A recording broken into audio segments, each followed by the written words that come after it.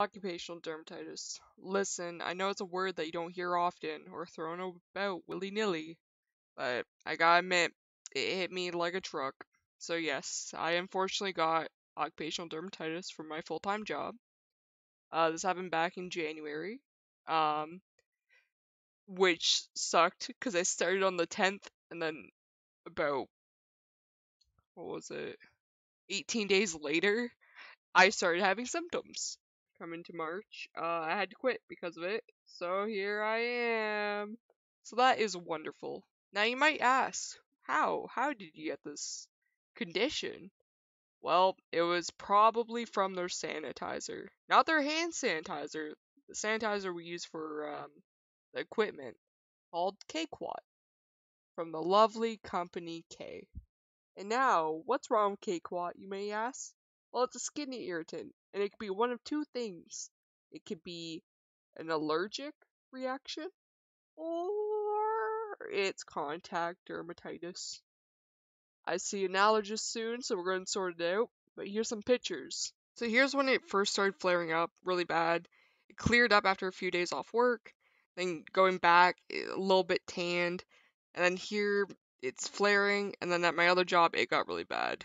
Pretty gross. Now, to get over it, I've been using a lovely topical cream called hydrocortisol, and I've been marinating my hands in galaxol base.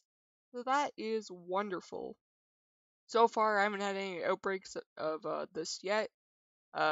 Also, for those who don't know, it's like eczema. If eczema was caused by a chemical that made you feel like you want to put your hands through a cheese grater.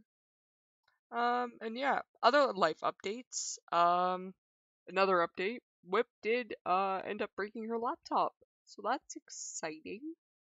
Apparently, her cat knocked over the computer, and it just hit at the right velocity and at the right angle, and the display shattered. So that's exciting. Another thing, my car coolant tank reservoir broke.